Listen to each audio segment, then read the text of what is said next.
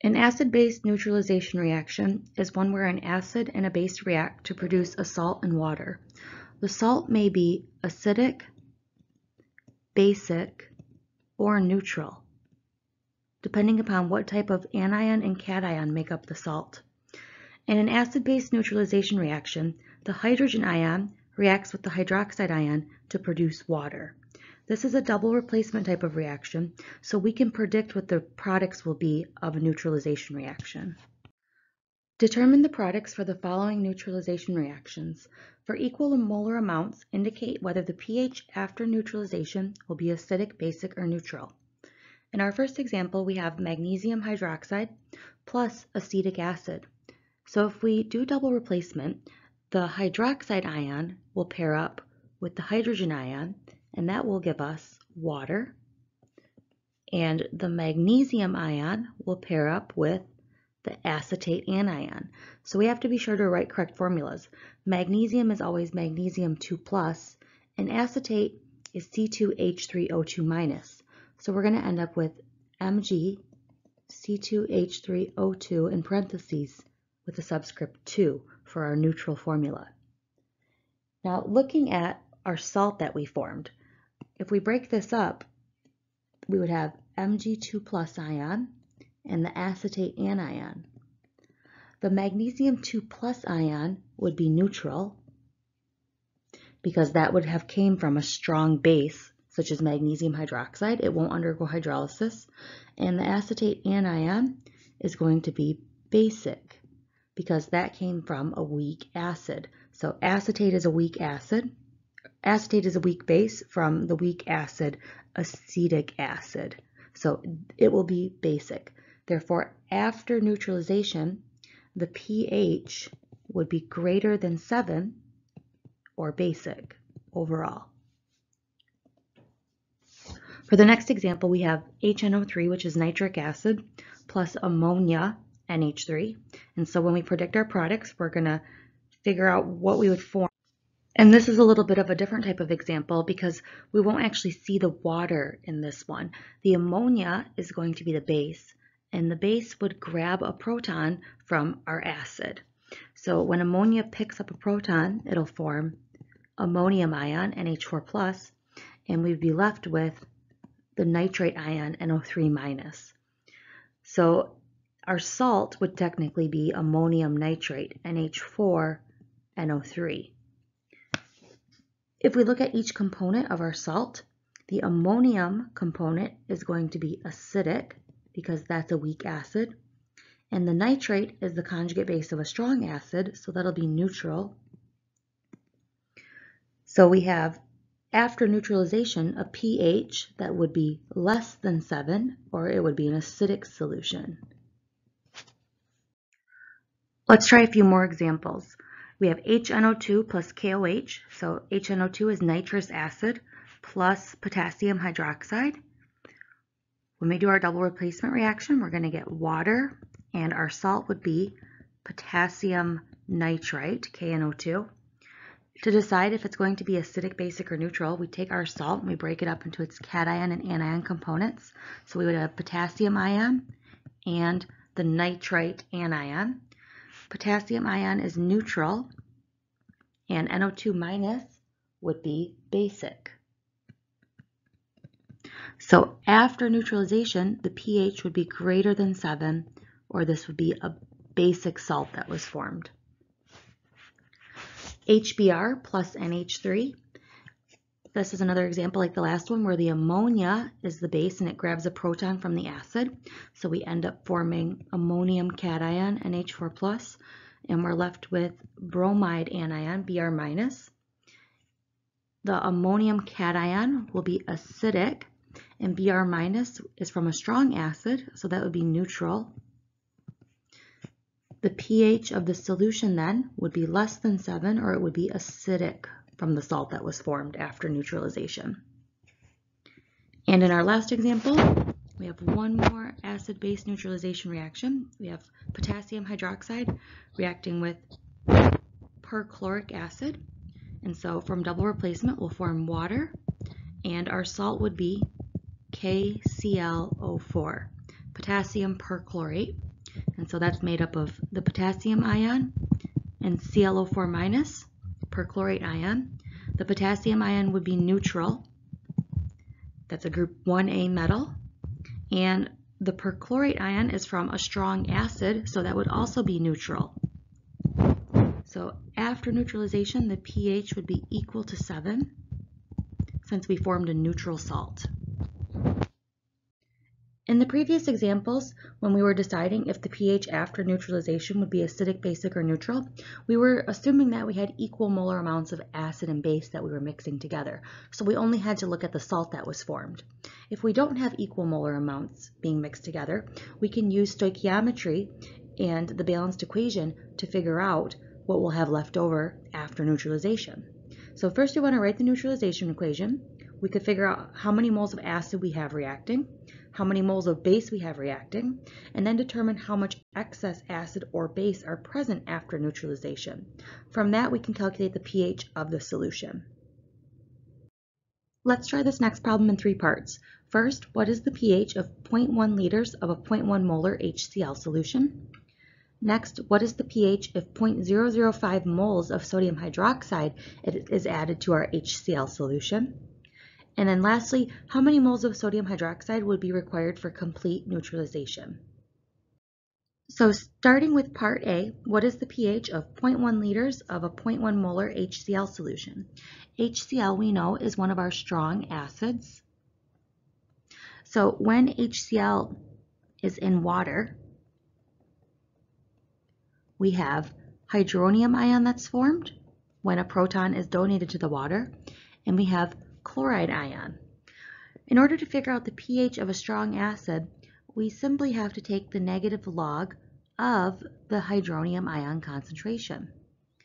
And our hydronium ion concentration will end up being the same as the concentration of our strong acid, because we know the strong acid will dissociate 100%. So our HCl is 0.1 molar, but that means that we're also going to have 0.1 molar hydronium ion and 0.1 molar chloride anion. So to calculate the pH of a strong acid, we'll take negative log of the concentration, which ends up being 0.1. The pH of our HCl solution comes out to 1. We should expect it to be low because it's going to be very acidic. Next, what will be the pH of our HCl solution if we add 0.005 moles of sodium hydroxide to it? Recall that sodium hydroxide is a strong base. We're also going to make the simplifying assumption that no volume change occurred when we added the base.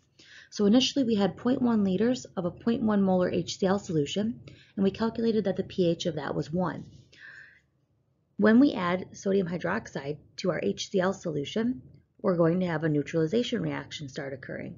So we'll have HCl plus NaOH, and we can use double replacement to predict our products. We'll form water, and our salt will be sodium chloride.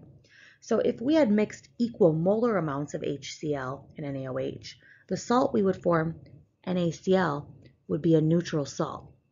But we haven't necessarily mixed equal molar amounts yet, so that doesn't mean that our pH is going to be equal to 7 just yet. So we started at a pH of 1. In order to figure out what our remaining pH will be, we want to first figure out how many moles of acid we had present initially. We can do that by taking the molarity of the acid times the volume in liters to get the number of moles. So our molarity of our acid was 0.1 moles per liter, and we had 0.1 liters, so we're going to multiply by 0.100 liters of our acid. And you can see that your liters will cancel, and you'll be left with moles of HCl. So when we multiply, we get 0.01 moles of our acid. We can do the same thing to figure out our base, but we were given the number of moles directly this time. So we were told we added 0.005 moles of base. So we don't actually have to go through the process of multiplying molarity by volume this time. Next, we can take the difference between the moles of acid that we had and the moles of base that were added. So 0.001 moles of HCl minus 0.0050 moles of our base, which is sodium hydroxide. The difference comes out to being 0.005 moles of HCl that are left over. The number of moles of HCl that are left over are equal to the number of moles of hydrogen ion present. Now, to calculate pH, we don't want moles of hydrogen ion, we want concentration of hydrogen ion in molarity.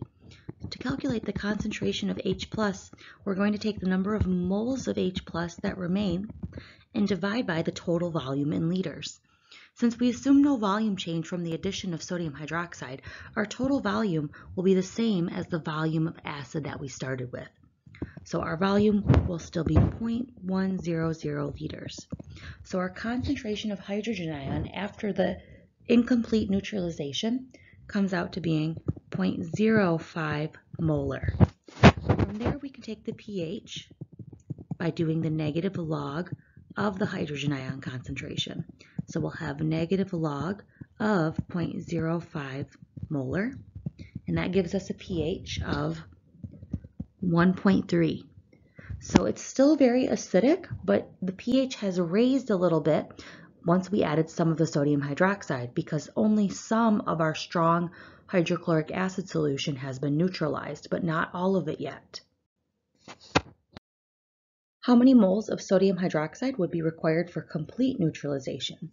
So we started with a 0.1 molar HCl solution, and we had 0.100 liters of that.